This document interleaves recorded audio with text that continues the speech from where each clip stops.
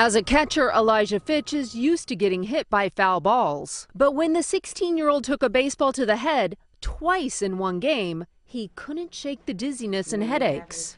Were you scared when it happened? Is this going to be like the rest of my life?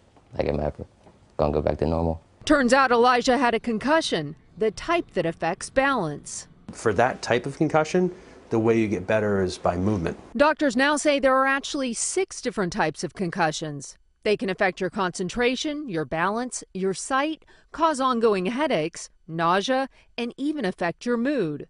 The type of concussion dictates the type of recovery. Having some form of activity is going to be important in probably at least 4 or 5 out of those 6 different types of injuries. New research finds physical exercises as well as brain exercises can help patients recover faster. One study found children who exercised within a week of getting a concussion reported 50% fewer symptoms a month later, compared with those who rested. The stuff we did with you.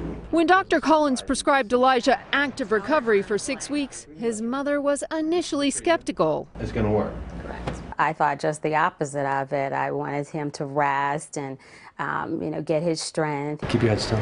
But vision exercises help the teen's eyes and head work in sync again, as well as physical exercises. His headaches and dizziness disappeared thanks to a game-changer approach to treating young athletes. Good luck, okay?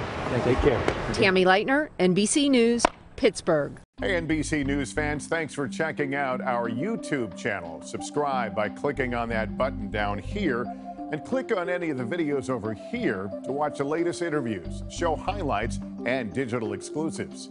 Thanks for watching.